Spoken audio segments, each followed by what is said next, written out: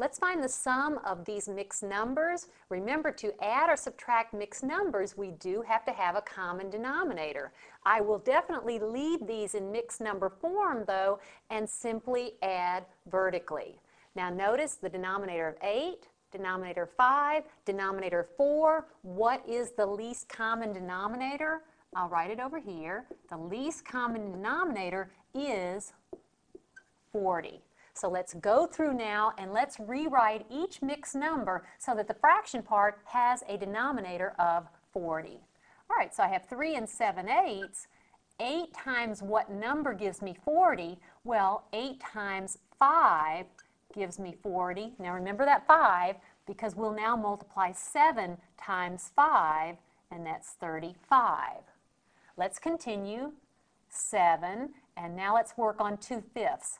5 times what number gives me 40? Well, 5 times 8 is 40. Keep in mind that 8 because we now need to multiply 2 times 8, and we have 16. And then our last mixed number, 3/4. What do I multiply 4 by in order to have 40? I multiply it by 10. So remember the 10. 3 times 10 is 30. So now let's go ahead and let's add.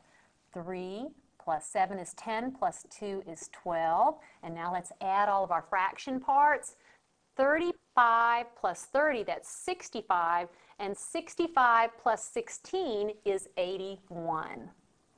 And that's 81 over 40. Now, we will not leave our result in this form because notice the fraction part is actually an improper fraction. So let's go off to the side here. That's 81 over 40. And let's simply write this fraction part itself as a mixed number. 81 over 40, well, 40 divides into 80 2 times, and what's our remainder? 1. We will add that to 12. Now we'll add the whole number parts. 2 plus 12 is 14. And then we have the 1/40. Our sum as a proper mixed number is 14 and 1/40.